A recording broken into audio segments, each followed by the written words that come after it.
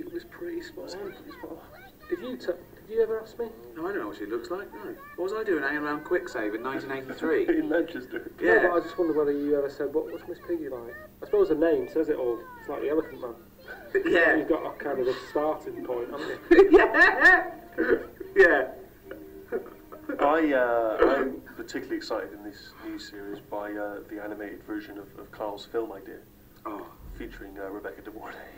And the famous Clive Warren. Famous actor Clive Warren. It's amazing. That's one thing that they've really upped their game on. As I say, the animation themselves, the characters haven't changed. We like that existing in that bubble, and I like the fact that all these have already been done, and so Carl can never change. If he gets a hit on the head and he's suddenly wise, it doesn't matter because that Carl exists and captured in time. But what has changed is some of the direction. We were very careful with the first series. We didn't want to take away from the podcast. You know, it's been downloaded hundreds of millions of times, and we were worried that people trying to add to the comedy might ruin it a little bit. So we were very careful. It was pretty straight.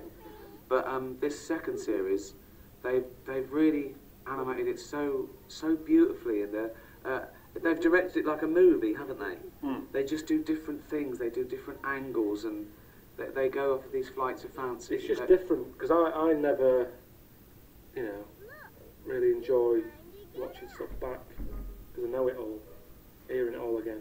But it is like it's different. I forgot stuff that's happened. Well, they've done something with it. Now this will be a shock to some people. Carl is never enthusiastic about anything, okay? And he's been watching this second series, where we get the animatics through and then the final thing.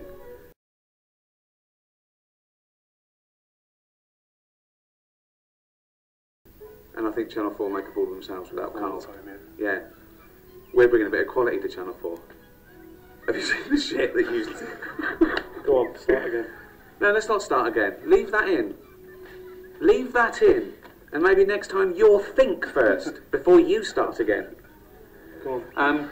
Although I do that, I sort of play this professorial bully, that I know everything, and Carl's an idiot. Now, I have to work on that a little bit, whereas Carl plays the idiot without even trying. Yeah.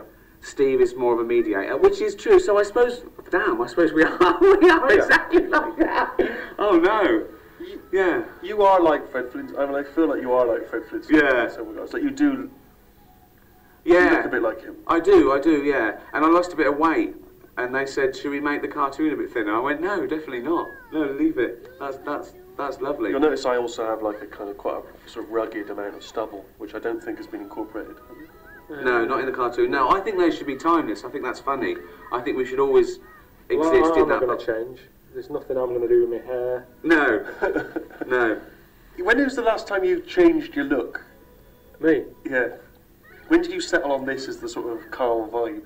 Well, we went out to dinner, me and Jane and Carl and Suzanne the other night, and he turned up and he was all clean shaven, and apparently he shaved, and your girlfriend said, don't like it, you look a bit eggish. There's nothing. I've got sort of nothing. What do you mean you've got nothing? It could be the cartoon.